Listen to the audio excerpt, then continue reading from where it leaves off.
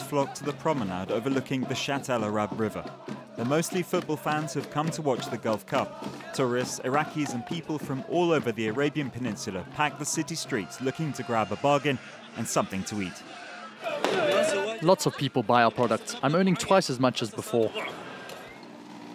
The football tournament's brought in hundreds of thousands of Iraqis to the southern province, as well as around 55,000 visitors from Gulf countries. The El Asha Souk is heaving with consumers. Especially on match nights. They come to shop in the morning before going to the game. My income has increased by 30–40%. We don't have these pastries in Kuwait. They're strange but really good. We've bought 5 kilos.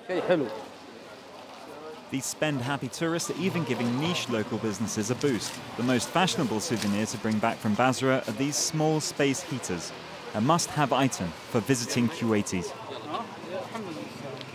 I've got one for my mother, one for my wife, one for my sister-in-law. Why? It's a trend on social media. Car boots are overflowing. Now local traders need to restock. We used to have 1,500 heaters in our warehouses. Now it's all bought by them. My economic situation went better. The first to feel the effects of a return to tourism in Iraq are service providers like this hotel, which is fully booked. Bookings are pouring in. Business has increased by 60 to 70% with the arrival of tourists from the Gulf. Iraqis hope that these 2 weeks are not just a temporary boon in the midst of the current economic crisis. Authorities hope, above all, that hosting the Gulf Cup would attract more investors from the Arabian Peninsula.